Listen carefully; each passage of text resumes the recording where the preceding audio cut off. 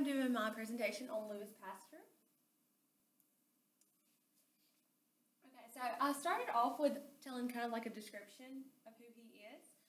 Louis Pasteur revolutionized chemistry and biology with his discovery of the mirror image of organic molecules. He is the founder of microbiology, which is one of my favorite subjects. He worked on fermentation. He discovered the anaerobic bacteria, and he established the germ theory that we use still today. In his early life, he was born in the town of Dole of eastern France on December 27, 1822. He had one other sibling that was a brother. He started school at the age of 8 at École Primaire Arbois.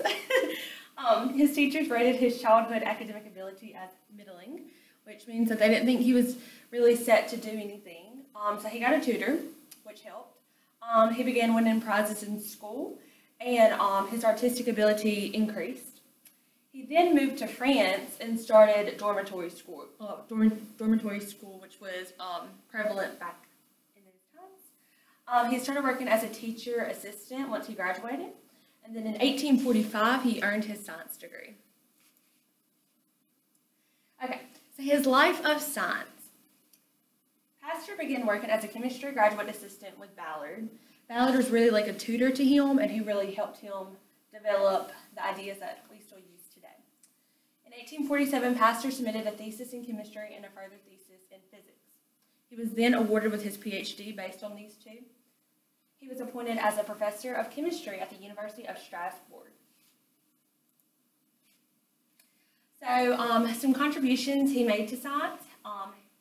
He created the optically active molecules, fermentation, discovery of anaerobic life, pasteurization, which was named after him, the germ theory of disease, the silkworm disease, and then the anthrax and rabies vaccine, which is probably his best known work. Okay, so I just went ahead and highlighted some of his big points really. So pasteurization was a big part of his. What is pasteurization? It is the process of heating a liquid or food to make food safe, which is what we all need to do, obviously. It helps kill the bacteria on the food. I just added some examples. Whole eggs removed from shells, dried eggs, and milk. It's really like dairy products. And I also added a graph, which hopefully you'll be able to see. Maybe not. I'm not 100% sure. Okay. So the next thing that I bulleted was the germ theory of disease. He realized disease were caused by germs. In order to stay healthy, we need to prevent these germs from entering our body. The recommended use was filtration, which was the exposure to heat or chemicals to remove germs. One of the surgeons that listened to him was Joseph Lister, which he began sterilizing his medical instruments, which is good because obviously in surgery you want to make sure the instruments are clean.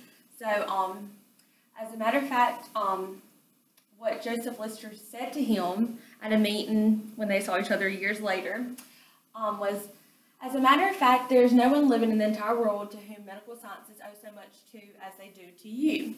Thanks to you, surgery has undergone a complete revolution, which is robbed of its terrors and it's extended its efficacious powers almost without limit. Because obviously he helped sterilize the instruments, which helps us to keep the surgery area sterile, which means, not as many infections. Okay, then last thing, anthrax and rabies vaccines. So obviously this is very important to everybody. He discovered methods to protect people from these two diseases.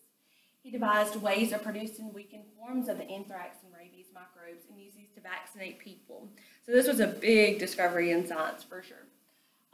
When injected with these vaccines, the people's immune systems enabled the people to overcome the deadly form of these diseases. And I just added a picture of him making it. This is one I found online, so I think it's legit, so all good things. So in conclusion, Pasteur contributed a lot to a healthy life that we all could have.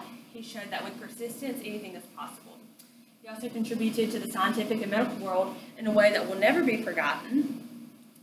I leave you with these questions. What are some ways that you would like to contribute to the scientific world? Okay, that is all for my presentation. Thank you.